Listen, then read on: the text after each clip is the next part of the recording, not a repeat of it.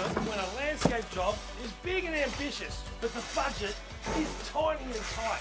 It means you've got to use your brain. Recycle and reuse, scrounge materials. The point is, you can do a lot in a space like this for a lot less than you think. For example, we've only got a budget of $2,000 to totally transform this space. The best thing about it, your garden will be completely unique. First up, a splash of paint on the wall. So I'm going to turn this 44-gallon drum into a very good-looking contemporary planter. So all I'm doing is taking an angle grinder and cutting along these ribs. That's a really easy point to trace and get a nice straight line. However, before you're using the grinder, make sure that the drum hasn't had anything flammable inside it. One more cut and I've got 3 planters for less than 20 bucks. All I've got to do now is round those edges off to make them nice and safe. Now, to give this a really contemporary look, our forefathers were turning their graves. We're going for a rust look. Just a 2-part process. There's the base and the top coat. When these are finished, they won't look like 44-gallon drums. They'll look like expensive store-bought pots. Now, I want to make this garden a usable space, not just something you look at. So I'm going to knock up some furniture. And this gate that I found the council throw out came at the right price. It's going to be perfect as the world's easiest coffee table. All I'm doing is tracing out the top of the drum onto the old gate and then cutting it out with a jigsaw.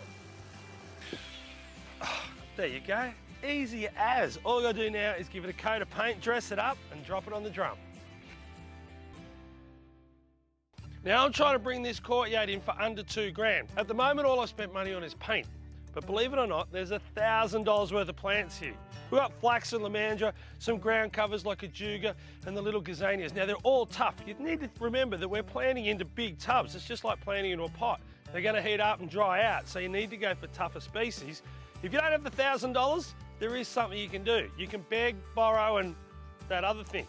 What we've got here is frangipanis, pig face, and little chalk sticks. Now all these plants are so easy to propagate, you don't even have to think about horticulture. The old brick wall looks great with a coat of paint, but to tie it into the garden and to make a real feature, we're putting some of the drums on the wall. Now these are simply attached with some spaghetti and a screw through the back wall of the drum. They're fantastic shelving, very industrial, modern looking. You could put your firewood in there, maybe some candles, even a puppy dog if it'll sit still long enough. So the coffee table needs some chairs around it and store-bought ones just wouldn't suit. What I've got here is a beautiful chunk of blackbutt, a eucalypt.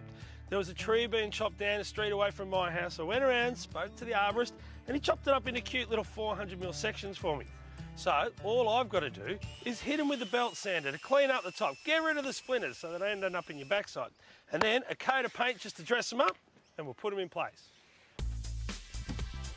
Then it's in with a heap of rivet pebbles. For under $100, it's a fraction of the price of paving, and it's a lot faster. You know, lots of people talk about this industrial look. I don't think it gets more industrial than the 44-gallon drum. But because we've gone for this look, we've been able to save a heap of cash. It's a big space to bring in under $2,000, and most of the cash has gone on the plants. But your imagination and your ingenuity, they're free. And I reckon it looks fantastic.